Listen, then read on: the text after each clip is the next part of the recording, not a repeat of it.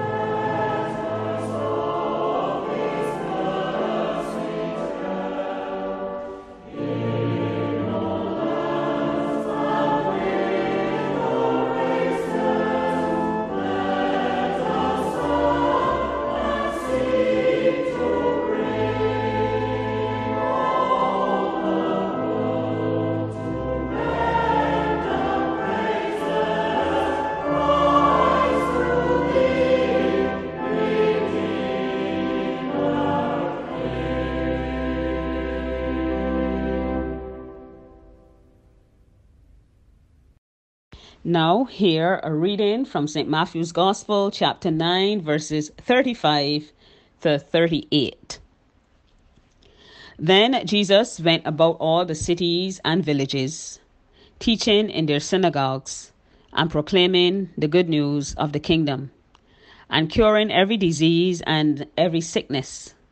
When he saw the crowds, he had compassion for them, because they were harassed and helpless, like sheep without a shepherd.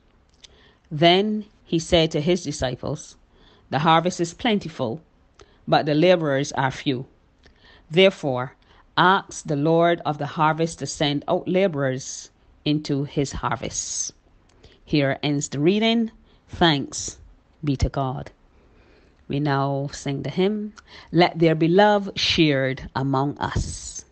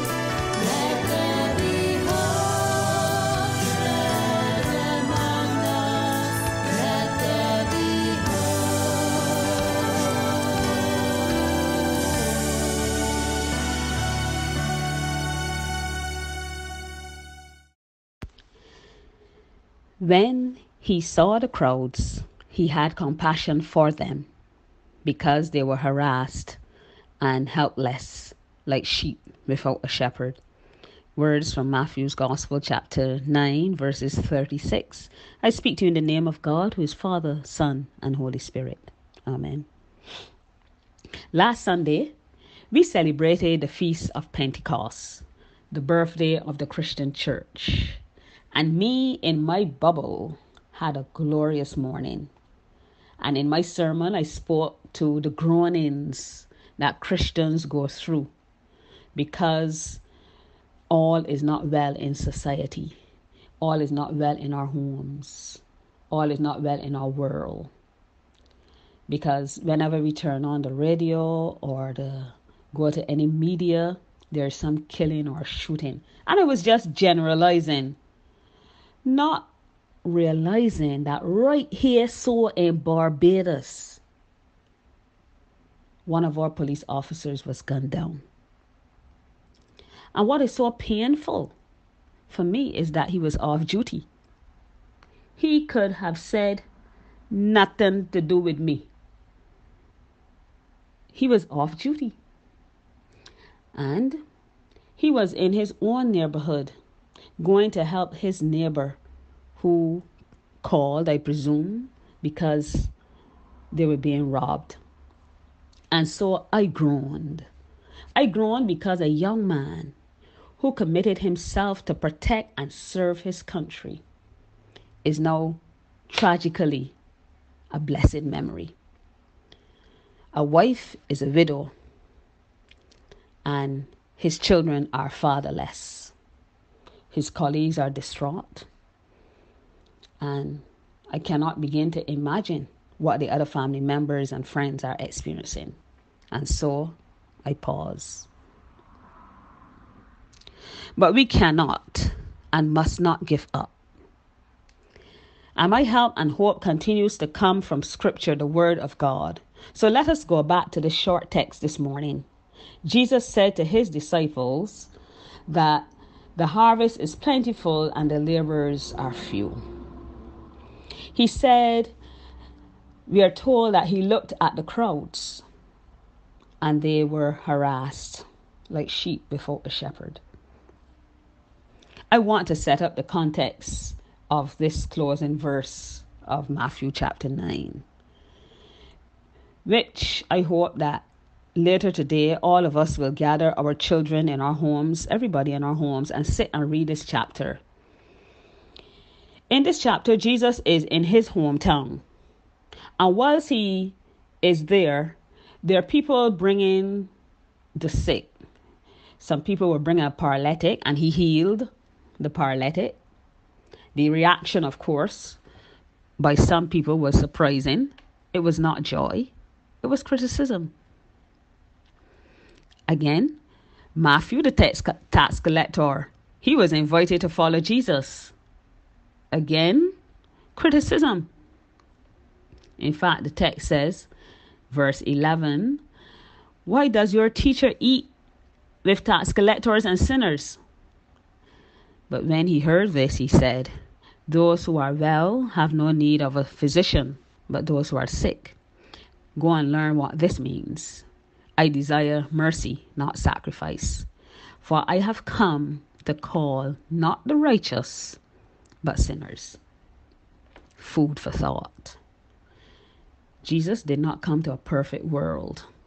He came for those who are in need of him. In this same chapter, Jairus' daughter is raised from the dead. There's a woman with an issue of blood. She is healed. 2 blind men received their sight. A man possessed by demons, he's restored. With all of these healings and restorations, we would imagine that there is jubilation. Perhaps jubilation only among those who were restored. For we are told that Jesus looked out at the crowds and he had compassion on them because they looked harassed like sheep without a shepherd. Why do they look this way? So much is going on. So much excitement is happening. People are being made well. So why do people still look harassed like sheep before the shepherd? While trying to understand the continence of the people, we also discover in this passage that Jesus has compassion. Compassion is at the heart of Jesus' mission and ministry. For this sentiment appears in Matthew's gospel on a number of occasions. For Jesus, compassion is not because the people were sick. It's not because he encountered people who were incapacitated or well. And those conditions are certainly worthy of compassion. It makes sense to be moved with compassion when there are those who are sick. But what seems to have moved Jesus isn't the physical illness that he encountered, but that people looked harassed and helpless. They looked like sheep without a shepherd.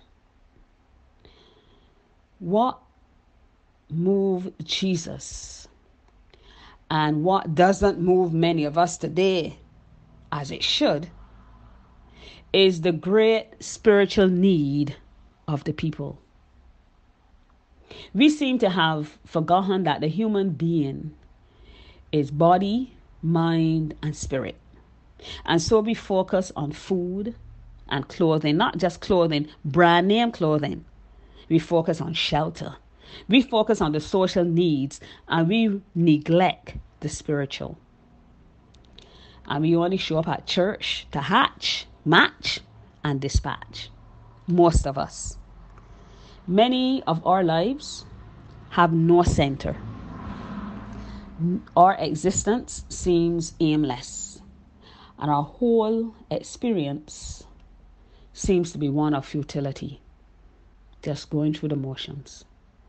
That is why a number of us have no difficulty in taking another person's life without any concern. That is why we steal and rob from each other in broad daylight. That is why we are disrespectful towards each other. That is why there's so much road rage. We want to blow each other off the road. There's no courtesy. We have taken scripture and morning prayers out of most of our schools, and we refuse to acknowledge that the principles that we learned have served us well.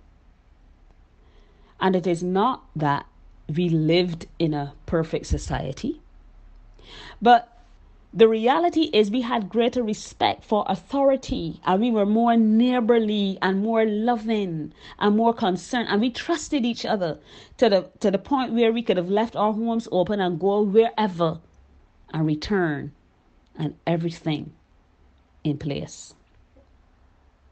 Today, Jesus' observation is still true. Many of us look harassed, like sheep without a shepherd. And it doesn't have to continue this way, because, as he said, the harvest is plentiful. By that, I imagine that he meant that there are those persons who seem to have no moral compass, those who seem to be wayward. They can change. And that change can happen if all of us put hands on deck. In some strange way, those who have lost their way, those who are in our prisons, they can find themselves again. They can find themselves in society again if we are able to forgive. If we are patient enough to open our hearts to them and provide them with options. But we need more laborers. The harvest is plentiful, but the laborers are few. In other words, people are ready to receive the good news of the kingdom. The problem isn't that people are unready to receive the good news. The problem is that we aren't ready to tell them the good news. The workers are few. The criminal activity in our nation cannot stop itself. We are the ones who have to do it. Have you ever seen a pregnant government or a pregnant police force? Have you ever seen a school that was pregnant or even a church that was pregnant? My friends, all of these are organizations, institutions, managed by people, managed by us. And more of us need to get up and smell the coffee. More of us need to get involved in the life of those persons around us in a positive way. We need to train our children to respect themselves and each other. We need to teach them the 10 commandments. And if the 10 is too long, then we just need to teach them to love the Lord your God with all your heart. Love the creator of this universe. And love your neighbor as you love yourself. Whatever you want for yourself, that is what you should do for others. And this is not an easy undertaking. I know. In today's world, we have to retool. We have to do things differently. As soon as I hear the word laborer, immediately I think of someone in the hot sun with a shovel, turning cement and lifting blocks and carrying bags of cement in a pan cart. I even see people in the cane ground cutting canes. I know we don't do that anymore, but this is what I see when I hear laborer. I imagine people digging potatoes in the hot sun, sweating, not perspiring. And my friends, it is not easy. But if we want to live like Jesus, then we must also have the heart of Jesus. We must labor. His labor was one of compassion. He had a heart of compassion. He had a heart to serve. And he took time. He took time to understand those that he ministered to. He met them at their weakest point and extended his hand in love. That must be our response as well if we want to turn our world around. We cannot be terrorized by a few, my friends in Christ. All of us need to be laborers, avail ourselves to train up our children in the way that they must go so that when they are old, they will not depart from it. In this season of Pentecost, let us pray for the spirit of courage to speak out against things that are wrong. Let us pray for the spirit of compassion that we may offer love and guidance to those who pass our way. And let us pray for the will to work, the will to labor, to transform the lives of those around us. Let us pray. And as we pray, God who gives us that desire will certainly provide us with the strength and the ability that is needed. To him be ascribed majesty, dominion, and power, now and forevermore. Amen. We now sing the hymn, Where he leads me, I shall go.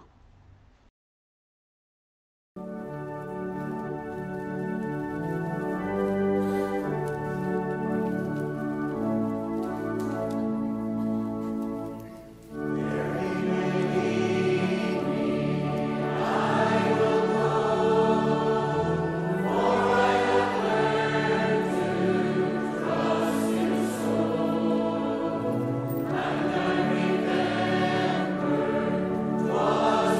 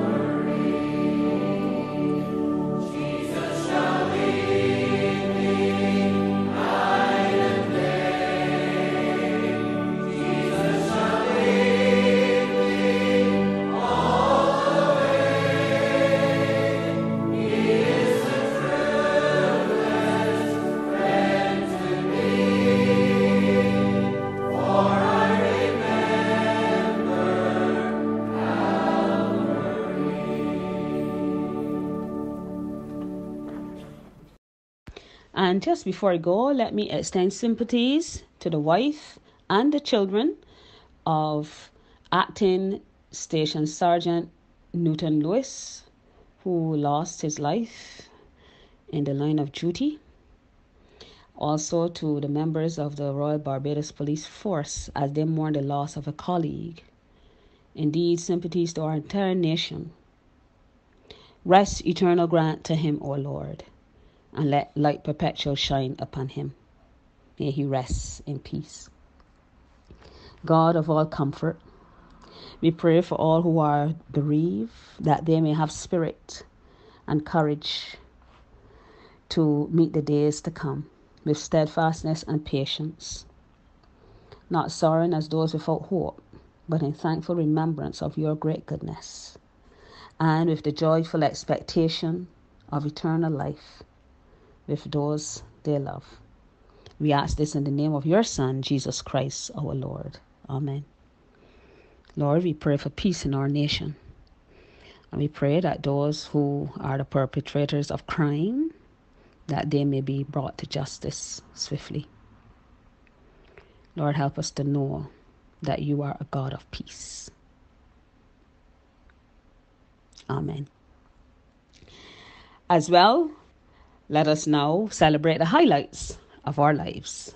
And so persons celebrating birthdays during the course of this week, if you know any of these names that I shall call, please give them a call and wish them all God's blessings. So Marion Pierre, Wesley Garnes, Annette Griffith and Alicia Sobers, Stella Waldron, Anita Yard, and Pauline Taylor. If you know any of these individuals, please give them a call. And tomorrow, you can call Cheryl Ben, Redden Dowden, and Renee Mears Carrington. They celebrate their birthdays tomorrow. All God's blessing for health and strength. Because once we have the health, everything else will follow. And we wish happy anniversary greetings to Charles and Patricia Price. May God indeed continue to help you to grow in love for each other and for him. Blessings, my friends in Christ. Have an awesome weekend.